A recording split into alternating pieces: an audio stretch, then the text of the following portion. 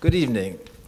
I'm truly pleased to say a few words at the start of this event, an event which brings the Premio Napoli to New York to bestow its highest honor upon John Ashbery. This event has a special meaning for me personally, insofar as I have spent much of my life moving between Naples and New York, traveling along the 42nd parallel that spans the Atlantic and connects these two great cities. Many of you, I'm sure, have seen the invitation or the poster for this event, which shows that line across the Atlantic connecting Naples and New York, this happy geographic serendipity. In recent years, I've had the privilege to serve on the Premio Napoli jury. And it was there, in fact, 2 years ago, that we began to consider how the Premio Napoli might best honor John Ashbery with an award. Through the combined efforts of the Premio, the Calandra Institute, and the Italian Academy, I think we have found a wonderful way to do that tonight. I'd like to paint a brief picture for you of where this jury meets and the kind of context. Sometimes these juries and their awards seem a bit disembodied, where they come from. It is the jury meets in the Premio Napoli Foundation, which is in Palazzo Reale, the wonderful Bourbon royal palace of Charles III. And it is in front of this piazza, and many of you, of course, have been there and seen this, but it's in front of Piazza Plebiscito. So meeting as a jury and the offices of the Premio as well, one is very close to a lot of the rich history that Naples, of course, possesses. To the right is San Carlo. And indeed, as you walk into the Premio Napoli Foundation, you're offering sort of rubbing elbows with members of the San Carlo Orchestra. You see sets being constructed. And perhaps this is a taste of what Walter Benjamin noted in his great essay on Naples when he talked about the porousness of Naples, the way different environments interpenetrate, and that this was a very rich kind of Mediterranean experience compared to the northern houses of his Germany, where everything was carefully marked. And Benjamin reflected at one point that even the sleep of the Southerners and Northerners is different, because in Naples there is no real sleep as such. It's a kind of fluid state of sleeping and waking, and you don't get your straight 8 hours. In the north, instead, you can shut the door, get under the covers, and enjoy that. So this, in a sense, is something that you can feel as you're in the Palazzo Reale. And then finally, you look to the left. I guess it would be the west, and you see the Golfo di Napoli. You see Capri. And let's just say that it's one could pick worse locations to serve as a jury member. So this is where the Premio has its foundation, and Silvio will say much more about the foundation, and so I won't get into that. Nevertheless, what is it that the foundation does?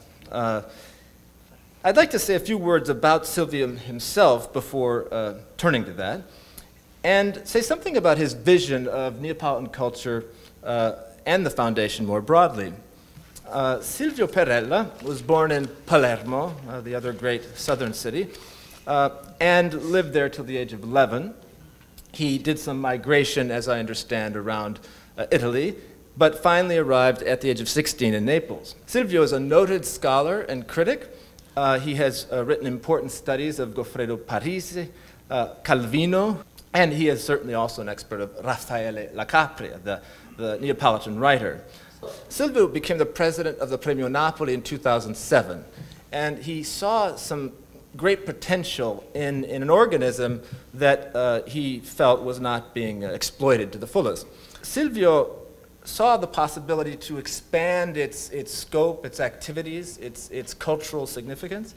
And there are three areas that I find very fine about what he is doing. The first is they have these popular juries, that there's the kind of jury of experts, of writers and critics that I was a part of, and which has chosen to award both to Charles Simic and to John Ashbery these awards. But there is a popular jury made up of many hundreds, thousands of people, readers. And this is this is not elite. This is a very democratic process and group, and I see it as a very powerful example of a kind of literary enfranchisement, that this brings readers into this process of literary deliberation in a way that I have seen in very few other places, and certainly not in the United States. Secondly, he has tried to take the prize out into the city, and therefore has events in very different kinds of neighborhoods, some very popular quarters. And it's also important to remember this, by the way, when one sees and hears about the horrific Camorra violence that does occur there. That does occur, it's true, but in those same quarters, you will have an evening of poetry reading. And it's hard to even imagine or think, but it happens. Just to say it's a chiaroscuro reality and not to be demonized as some horrific sort of bed of criminality only. Finally, Silvio has seen ways to connect the Premio and Neapolitan culture more broadly to world literature, to the international scene. And that is, I think, a kind of ecumenical vision of Neapolitan culture that I admire, and one that certainly informs what we are here to do tonight in celebrating this prize. It's on this global note that I would like to conclude my remarks, and I would like to do so by reading a few verses from one of John Ashbery's poems, if I may. They are verses that capture the spirit of this prize for world literature, and they speak of Naples, the city that bestows its highest literary honor upon one of our greatest poets tonight.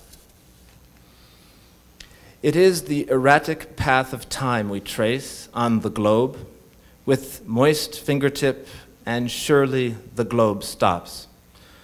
We are pointing to England, to Africa, to Nigeria. And we shall visit these places, you and I, and other places, including heavenly Naples, queen of the sea, where I shall be king and you will be queen, and all the places around Naples. So the good old teacher is right to stop with his finger on Naples, gazing out into the mild December afternoon.